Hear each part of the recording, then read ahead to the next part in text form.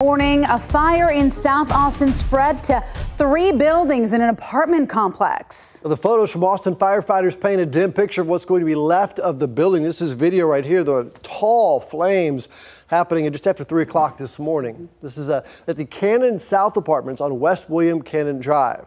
Now let's go to Bella Basco. You have been there all morning long, just kind of assessing the situation. There have been a lot of units out there, evacuations. What else can you tell us about what's taking place right now?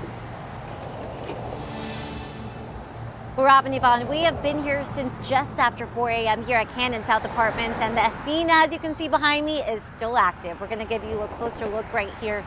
What we've been told by a firefighter on scene is that there's about 80 firefighters working here, working to mitigate this fire. If you pass by or drive by, or if you're going to take your dog out for a walk or just have a morning commute, you can really smell that smoke coming out of the building. It is very, very evident. Here's some details that we know so far about how the fire happened. What a firefighter told us is that it was a balcony fire that happened after 3 a.m. around 3:23. APD officers arrived first on scene, and then after that it was Austin Fire. 3 alarms went off in succession, and the last alarm being at just after 4 in the morning.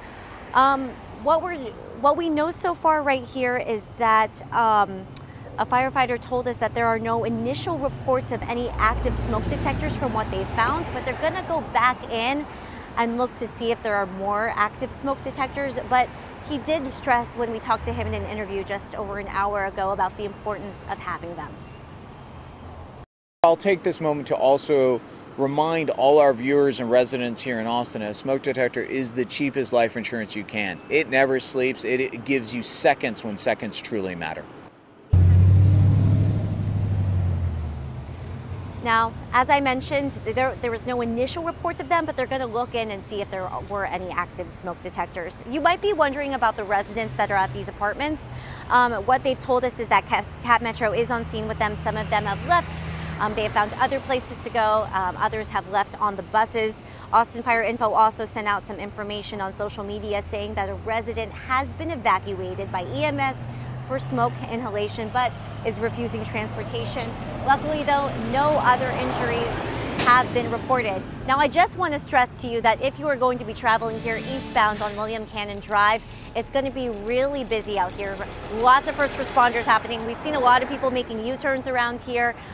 So want to just stress the importance of finding those alternate routes. And